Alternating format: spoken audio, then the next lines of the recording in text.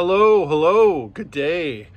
My name is Chad, and I just wanted to share this bit of a project I've been working on for the last, I don't know, it's been a month, just kind of as I've had time in and out to be able to work on this.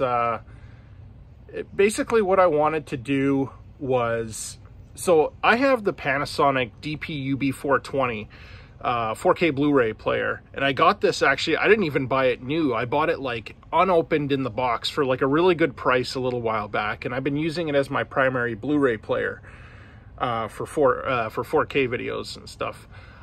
You may have seen in one of my previous videos I kind of did a similar thing that what I'm going to talk about here, where I took the guts of that and I put it inside of an old Denon Blu-ray player, which is just like a nicer looking enclosure and stuff.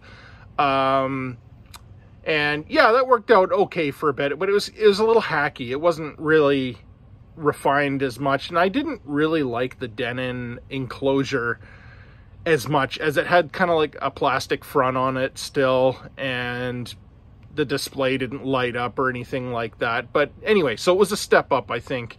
And so I thought I'd do something better.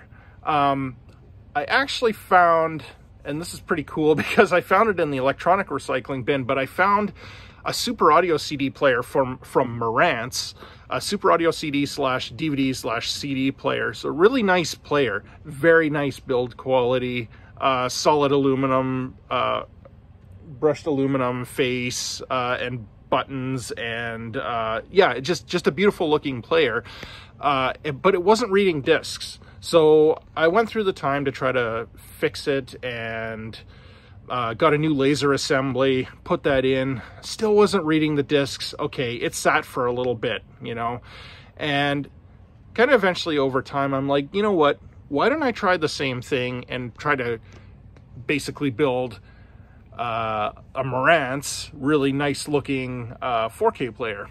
And so that's exactly what I did. And so my idea with this one that was different was I would get the front display working as well, the vacuum fluorescent display, and I also wanted to get the transport buttons working. So I'm not totally done with this project yet, but it's kind of at a place where it's complete enough, and I've been using it to show it to you. So that's what I wanted to do. So here's the player. So yeah, there it is.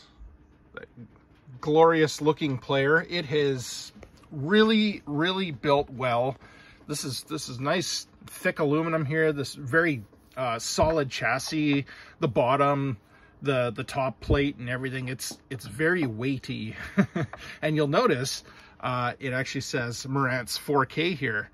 And true, and just as I said, inside is the Panasonic 4K player with all the beautiful processing that it provides, tons of options for playing your 4K Blu-rays, and dual HDMI outputs, so you can run one off to, like in my case, I run one off to my Denon receiver here and the other one off to my projector. And you'll see here, this is the 4K Blu-ray interface.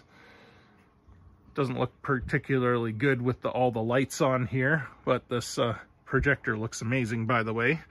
But yeah, so I press the button here, and there it is. That's actually the Panasonic's optical drive, just mounted and mated to this. So all that this does so far is display the Marantz 4K logo like that. I'm still working on the software to display different modes, whether the door is open, closed, playback time. So I haven't quite sorted that stuff out yet. So let's take a look. Let's take a look around this thing. Without pulling the cables too much, so you'll see I've maintained the nice detachable power supply. You can change the power cable on this if you want to something better quality, but I've got a nice one here. And here you go. That's all the input output for the 4K player. Your Ethernet, optical, USB, your HDMI, you got the fan in there still. Wi-Fi is still in here. And take a little bit of a look inside here, if I can get this open with one hand. All right, I got the top open here. So don't judge me now. All these cables and stuff, I'm gonna tidy this up once I completely figure out all the inputs and outputs going into everything. But just to give you a sense of what I've done so far, I've got the original Marantz power supply in here, and this power supply provides the higher voltage needed to drive the vacuum fluorescent display on the front here. It also is powering the Arduino that I've got back here. This is not mounted yet. Like I said, the cables aren't routed nicely and managed nicely, but we'll get there.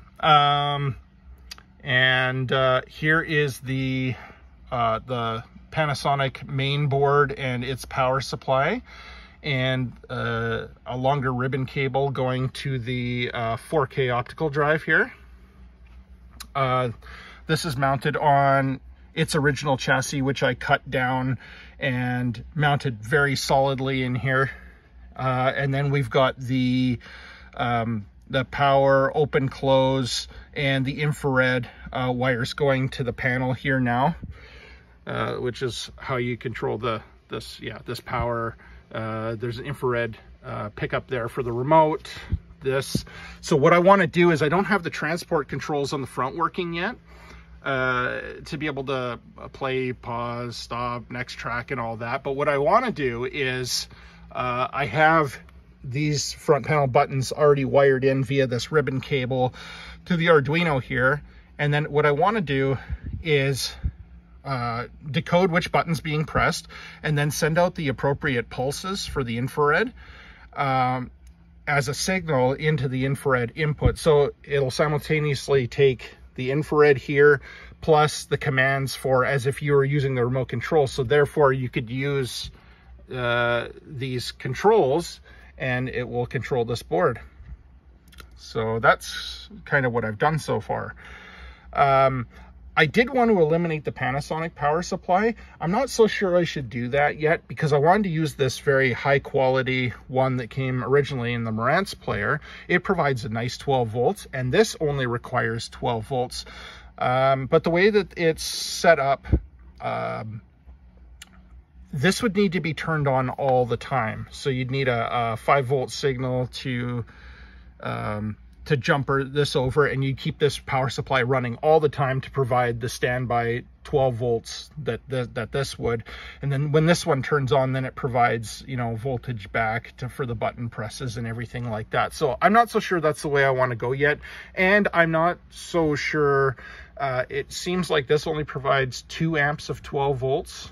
On that leg. This provides many voltages on this power supply, but the 12 volt leg seems to be as much as 2 amps. So I'm not sure if that's enough overhead to run this, and I haven't been able to measure it to see how much draw there actually is, because as soon as I disconnect it and put my amp meter in line, it would not power up. It seemed to be finicky about it. So it works as is, works wonderfully.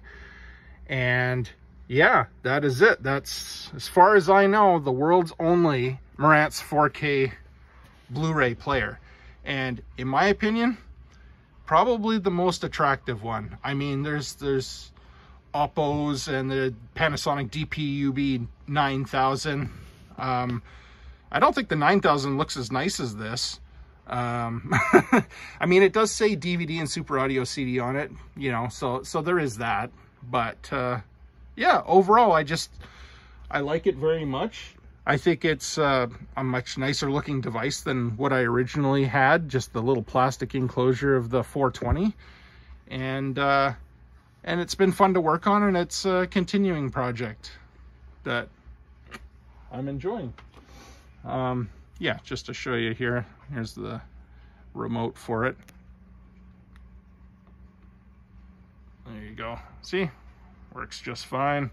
I ordered the DP-UB9000 remote instead of this little dinky one that comes with the 420 because this is just silly, and you accidentally hit the Netflix button and then that's just like the end of the world. So let's just put that away, and we got the nice bigger remote coming that's more appropriate for something like this.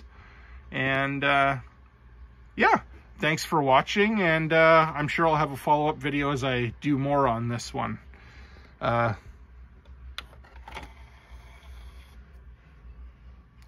Yep.